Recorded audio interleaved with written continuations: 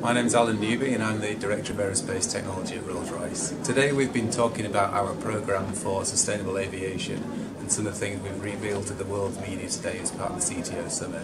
So fundamentally our strategy for decarbonising aviation falls into three main areas. The first is to continue to optimise and develop the gas turbine.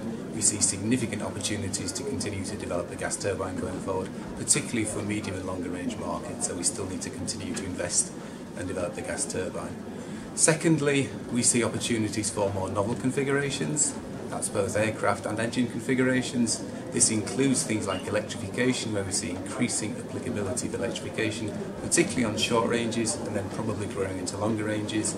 And the final pillar of that is sustainable alternate fuels. So as we see it today, the development of electrical and battery systems is fine for short range aircraft, but doesn't provide the energy and the power density we need for longer ranges. Therefore, if we really want to decarbonise medium and long range aviation, then we see a need for sustainable alternate fuels or carbon-free fuels. So that's an area we're developing.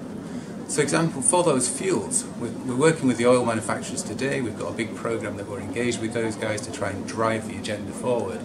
And what we want really, ideally, is what we call a drop-in fuel. That means that it has all the same characteristics of aviation fuels today, such that it will fit in the same system, you can blend it with today's fuels, and it offers you a zero carbon benefit without having to tear up and change the fuel system in either the aeroplane or the engine. And those are the main pillars of our decarbonisation strategy for aviation.